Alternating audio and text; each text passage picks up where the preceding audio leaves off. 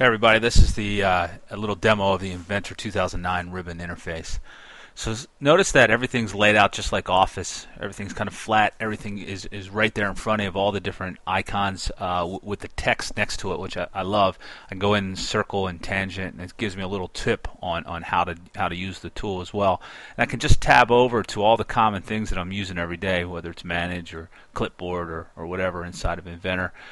If I go up to the Home button up in the top left-hand corner, I can do File, Open, Save. And one of the cool things, too, is that all of the options are contained right there in the same place in every application, whether it's Inventor, SpaceClaim, Snagit, whatever.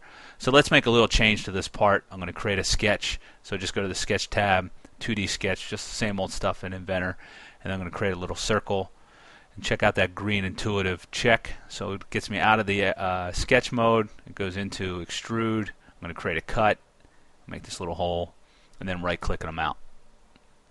Okay, but some of the graphical manipulation inside the interface. Look at this little cube here. I can move to the top.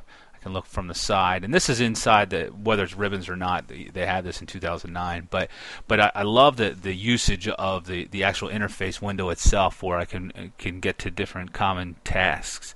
And they have this little wheel too. And again, this is not in the ribbons only, but I think it's just kind of falls right in line with this new interface and this kind of streamlined way of working with the CAD systems. And everybody seems to be adopting the ribbon interface.